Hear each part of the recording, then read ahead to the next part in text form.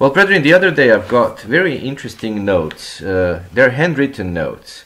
They were sent to me by a man who is in Australia, Craig White, a gentleman, an elderly gentleman who has collected over the decades various documents from the WCG, Worldwide Church of God history, and he also collected all sorts of materials.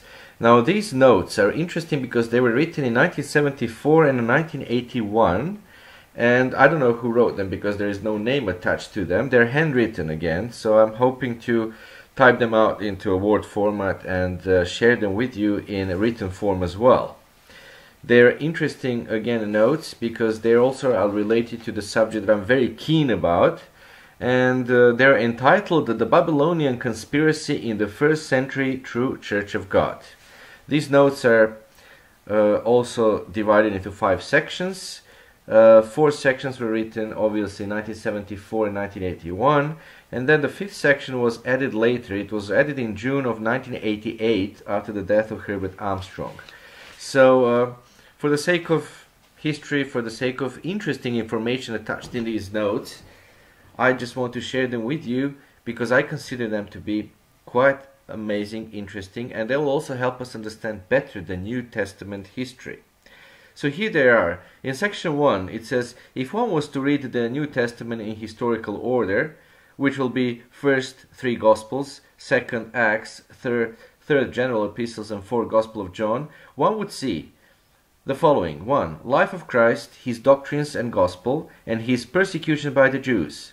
Secondly, early years of the history of the Ephesus era of the true church, of which the earliest opposition was Jewish, opposing the acceptance of Jesus as the Messiah. Judaizers insisted on observing the rituals of the Mosaic Law. For this reason, the early ministry of the apostles put prime emphasis on the replacement of rituals by the Holy Spirit and on the resurrection, infallible proof of Christ's messiahship. See Acts, especially first half of the book of Acts. One would also see, number 3, in latter part of the Acts, Paul warns of false prophets, Simon Magus ministers. After AD 33, when the apostles encountered Simon Magus, the Babylonian mystery religious Peter or Pope, his work spread, and the opposition to the true church became Gentile. The writings of Paul, some writings of Paul, and 1st and 2nd Peter, James, 1st, 2nd, 3rd John, Jude, show that the Gentile opposition was primarily aimed against God's laws. They taught grace was licensed to disobey God's laws. And the 4th thing that one would see, if we would read the New Testament in historical order, would be John's Gospel. Now the notes are now elaborating a bit about John's Gospel, and they're giving us 5 interesting points, brethren, about John's Gospel. Point number 1 about John's Gospel. It was probably the last book to be written before the Revelation. It is entirely different to the all other Gospels. For example, the Gospel of John does not mention the destruction of Jerusalem, already past. It uses certain characteristic words, seldom used by the other Gospel writers, as he is trying to get a message across. For example, the word love, which equals keeping the commandments. Simon Magus ministers were doing away with the keeping of them. Then also the word works, which equals basically the work. Ephesus era was not doing the work, and it had fled out of the promised land, as it is written in Revelation chapter 2 verses 2 and verse 5. Also the word send or send, which equals an apostle is one sent. John is saying here that Christ was sent by God and he kept the commandments. In effect, John is saying, I am the last apostle alive. I was with Christ for years. He kept the law, so do I. And get back on the track. And I'm the only one who knows where that track is. Thus the emphasis throughout that is that the members must follow the one sent, the apostle, as or because he follows Christ. At that time, they were following Satan's ministers. Thus, John's Gospel was sent to settle problems in the church. Now, the word truth is also often mentioned in John's Gospel, possibly because he's emphasizing that they should dig into the Bible to see what they are, to see where they erred. So, and then in parentheses it says John 17:17, and you might remember it is, you shall know the truth, and the truth shall set you free, and that's what it is.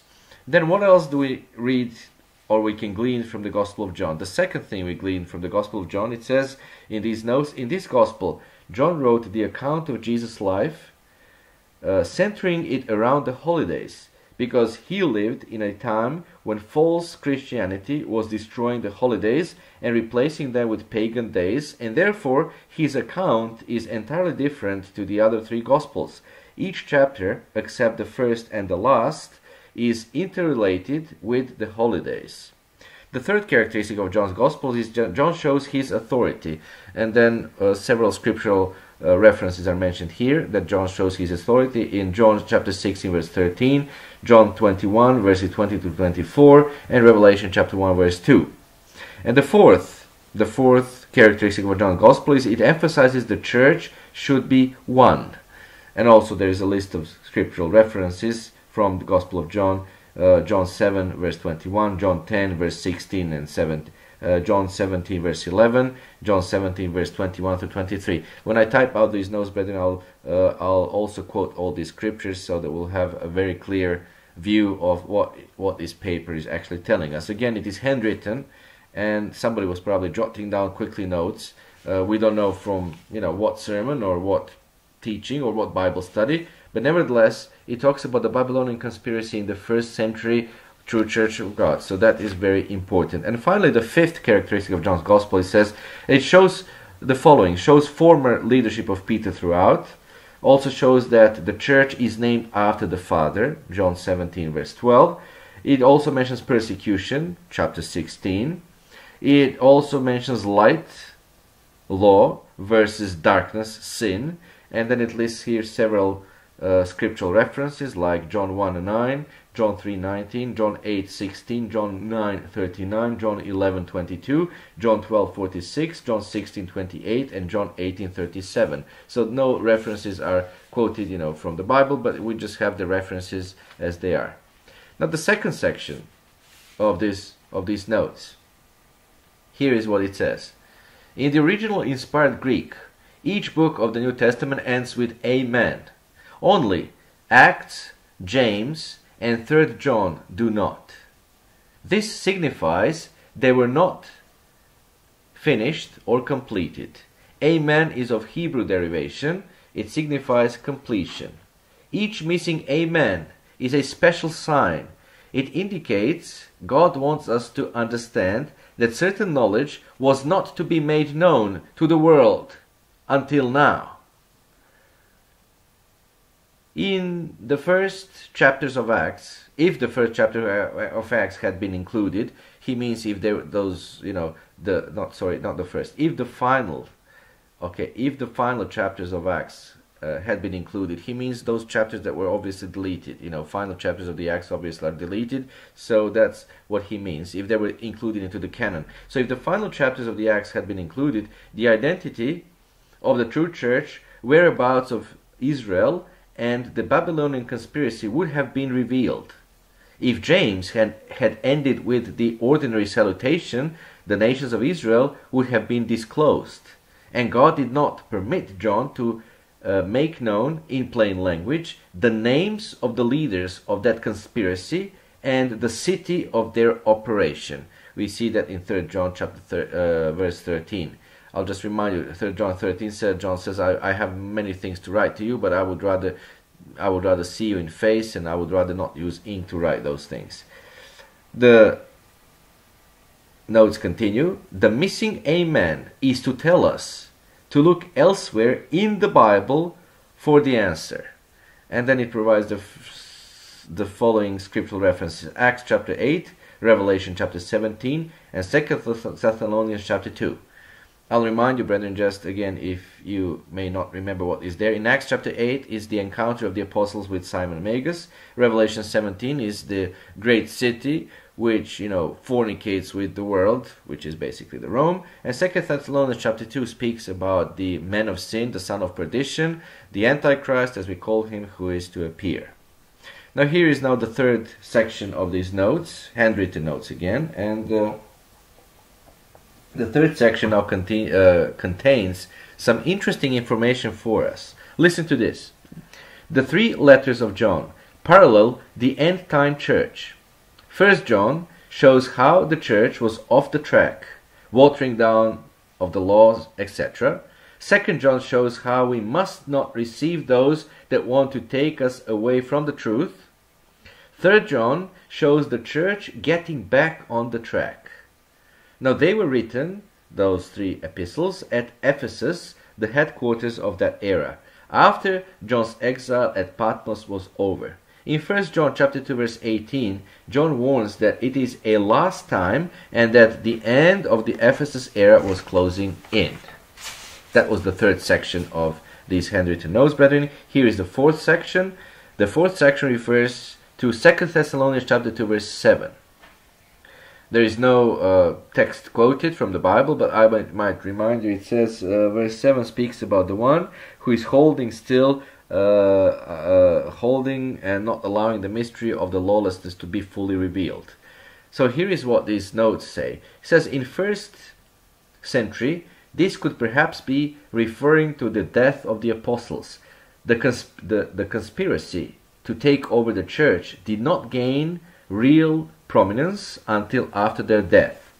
In end time, now this is, mind you, this was written in 1981 and 1974. In end time, will Herbert W. Armstrong die and Satan will attempt to take over the church? There is a quotation mark in parentheses and that's it. That's the end of the fourth section, brethren. And now comes, the date is written here, June 11th, 1988. And the note says, above written in 1981, 7 years ago. Amazing. That's what it says. And here is the additional notes, which is now section number 5. 2 Thessalonians chapter 2, verse 1 through 7. And then in parentheses it says, was Simon Magus and his followers the men of sin of first century after the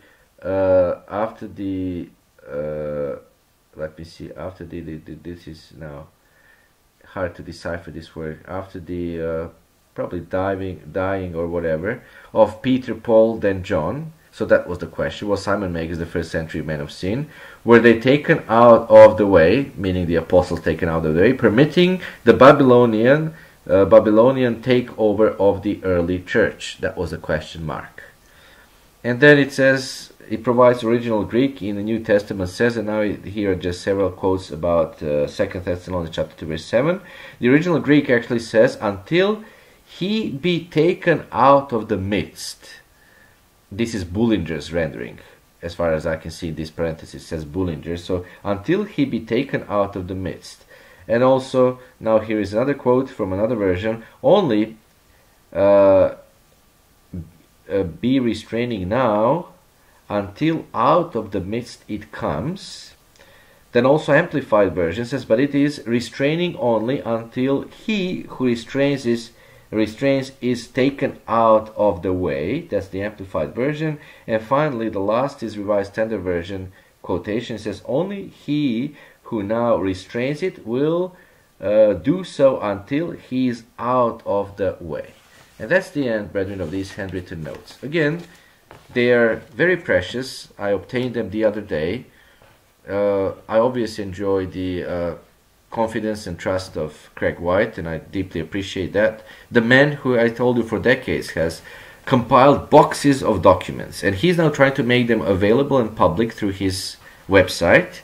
And therefore I thought these were exclusive notes. Again, they're handwritten. I'll make sure that I'll type them out into the Word, and I'll share you the written version as well. Now, of course, obviously in the written version I'll quote all these scriptural references so that we'll have a clear view.